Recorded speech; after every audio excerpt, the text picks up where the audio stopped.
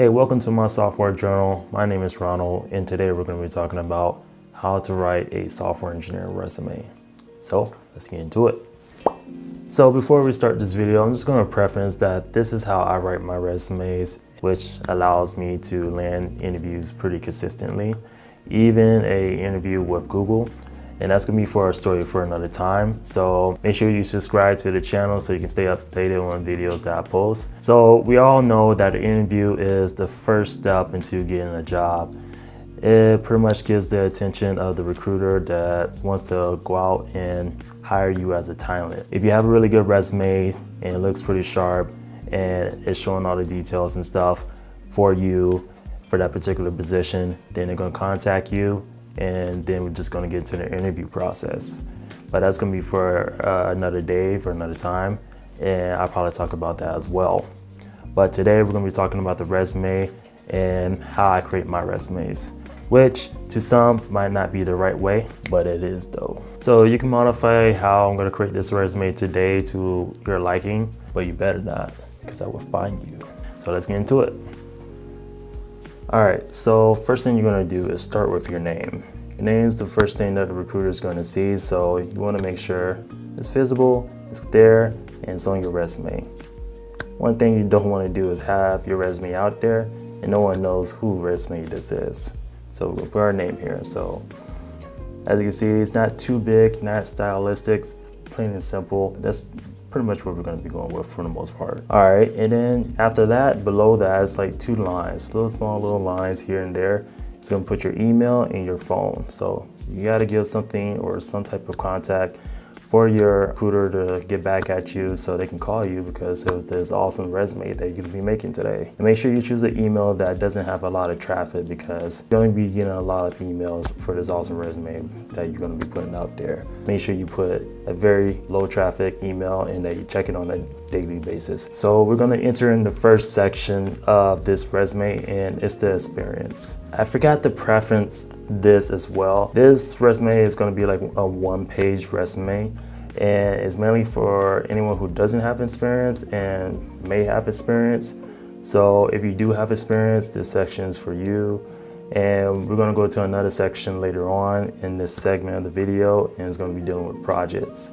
And this is for those people who don't have experience and they want to get more of a technical background in the field of software engineering. All right, so as you can see, you have your company name here that you work for, and then you have the city and the state. And also you have the date as well for this resume. And it's pretty useful to know, if you're currently working at this position or you're not, and when you started and so on. I usually do a typical month and year. And that's pretty much it. Also, below the company name, you have your job title. So I forgot to mention that. I want to go into bullet points. And bullet points, I see this so many times in resumes, and I got tired looking at it because for me, from a standpoint of reading, bullet points don't make sense for reading, even for people who are reading resumes. Yeah, so bullet points take up a lot of space, and it actually introduces a lot of white space to your resume. So when you're dealing with this, you're writing out your resume and stuff, it takes up a lot of real estate. You don't really want that. If you're not filling up the whole entire line, it's pretty much useless to have a bullet point. And like I said earlier, it really doesn't make sense from a reading standpoint because when you really think about what a bullet point is, it's supposed to list out something. But yeah, you're listing out your experiences, but in the argument type sense, that's when you'll use a bullet point. I think this article that I'm going to show you, or actually in the description below, actually gives you a good example of when to use bullet points. And it kind of really resonated with me when I read it. Yeah, so now I've formatted my resume to actually just do a summary of it. And it really takes up less space and really gets into slowing down the reader to read what my resume is about. And pretty much you just have all the stuff that you did in a past tense kind of thing. You're gonna hear it all the time. So I developed this, I migrated this, I wrote this, I analyzed this, and so on. So I kind of use that, past tense approach of doing things. I'm actually moving towards, I built this with this technology and so on. I did X, Y with Z technology. It's mainly for a recommendation from FANG companies such as Google, Amazon, so on. Like a lot of people like to put technologies on their resume. It's like I use X, Y, Z, and whatever, but they didn't actually really explain how to use X, Y, and Z technology in order to build the application. That's why I'm really moving towards that, and you kind of see it here. I develop end-to-end Salesforce solutions using declarative configurations and customizations, Apex class, and all this other stuff. So when I really wrote this resume before I got my previous job now, I actually pretty much did a lot of keywords on what they're looking for in the job description. I pretty much hit on those keywords. That's another thing too. Most of the time during these days, people put your stuff into like a process system and it's getting read by a machine. So recruiters is not the first person who will see your resume. They're probably the second person or third person seeing your resume. Make sure that you include those keywords because they automatically throw those other resumes out if it doesn't match, certain criteria that they're looking for in the job position. You just have random words that don't really match, then they're just not gonna look at your resume at all. They're just gonna go to the very bottom of the pile. This is really important, just to put relevant stuff on your resume. All right, so we're gonna go into the next section. This is the projects.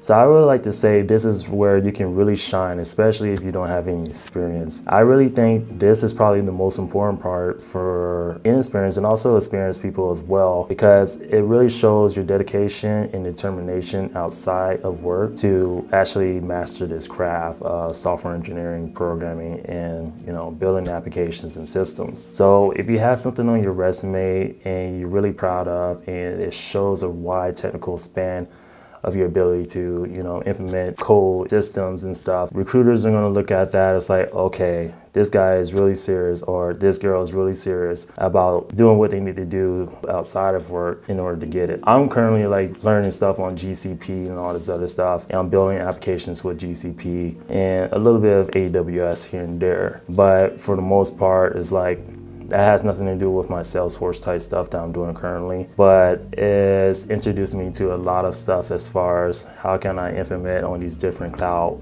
solutions, and how can I build applications on these systems and services. It's introduced me to a whole realm of technology that wasn't going to be introduced in my job. So I want to be introduced to it outside of my job so I can be more knowledgeable somewhere else, because my job might not actually give me the opportunity to learn that particular space. I'm forcing myself to learn this stuff on my own and keep myself accountable of my own growth.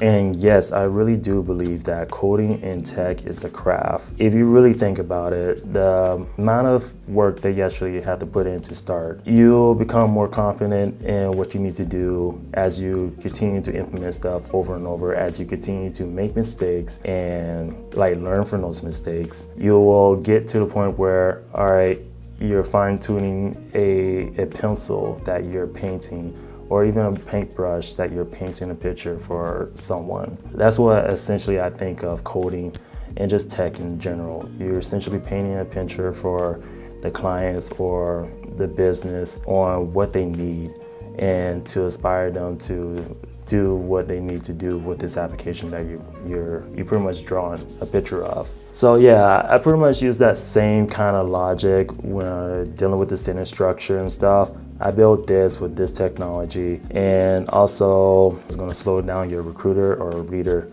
to actually look at your resume, because now there's little small segments or excerpts they know exactly they should point their attention to.